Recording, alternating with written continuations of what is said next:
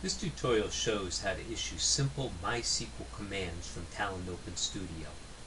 Selecting an existing MySQL connection, I'm choosing MySQL row for each of 3 commands that I'd like to issue.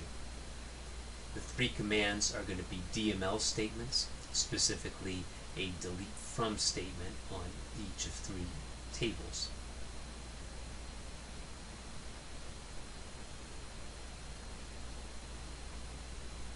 For the first component, that's a MySQL row component, I'm going to delete from a table called ATD Hotel.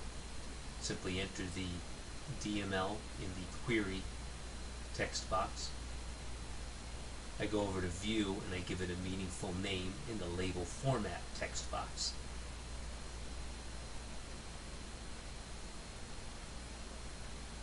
Repeat for the second component.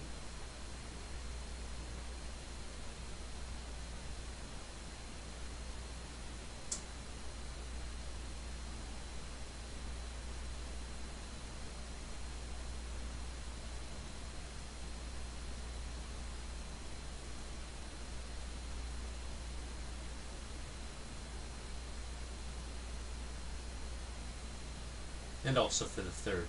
Because there's no referential integrity, the order of these components is important.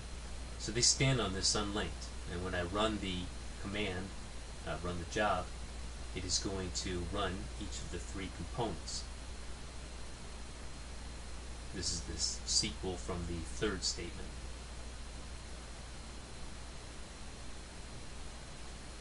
Verify all the queries and run it.